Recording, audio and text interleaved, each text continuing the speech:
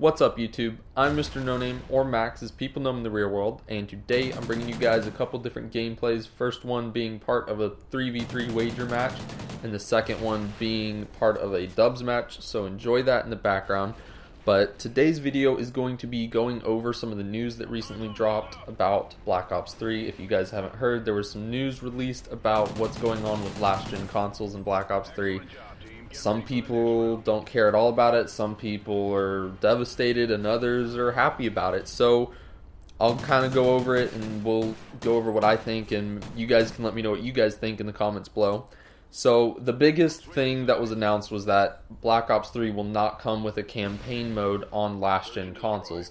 The reason given was for, just kind of the graphical quality. Basically, they designed it around the PS4 and Xbox One platforms, and just the last-gen consoles can't handle it. That's what they're telling us. It makes sense.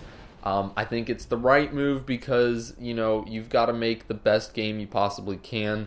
And if you've got consoles supporting it, that's good enough. I mean, I think that's probably the right move. The next bit of news is that it's going to be developed by BO3 and Mercenary Technology instead of Treyarch Studios. That seems a little bit weird. I don't know why Treyarch would hand that off, but I mean, it should still probably be alright, but that'll just be a little bit weird. The multiplayer will include the new movement and characters, so the multiplayer should be fine, and zombies will still be there. They didn't say if they're reducing anything in it, but they said they can both be played to their entirety. So, but I'm assuming graphic quality will be reduced, and maybe some other things, but nobody said anything about it. But it should for the most part be there. The weapons paint shop won't be there. That kind of sucks. I mean, that's something I'm personally looking forward to, but it makes sense for it not to be on last-gen consoles simply because that is something that's highly detailed. I'm assuming it would require, higher graphic content capabilities and things like that. Maybe a few programming issues with it, so makes sense in that area, and it's not a huge thing really, so it should be alright. Next thing is that the esports tools, like the new esports tools that they're implementing, won't be there. I think that's kind of lazy on their part. I think that should be implemented. I don't see any reason for it to not be. I don't really see it being that difficult to implement, but that's just me. Sure, esports isn't going to be on last-gen consoles, but there's still going to be competitive players and YouTubers and streamers on those platforms, so I think it should still kind of be there for those people. Next thing is that it's going to come with a free, and I say that in quotation marks, copy of Black Ops 1 for the last-gen consoles, so yay, I guess. I mean, you can probably go down to GameStop and get Black Ops 1 for $5-10 as is, or get it for a friend for maybe even cheaper, so I don't see the big deal there. And the price is going to be $50 instead of $60.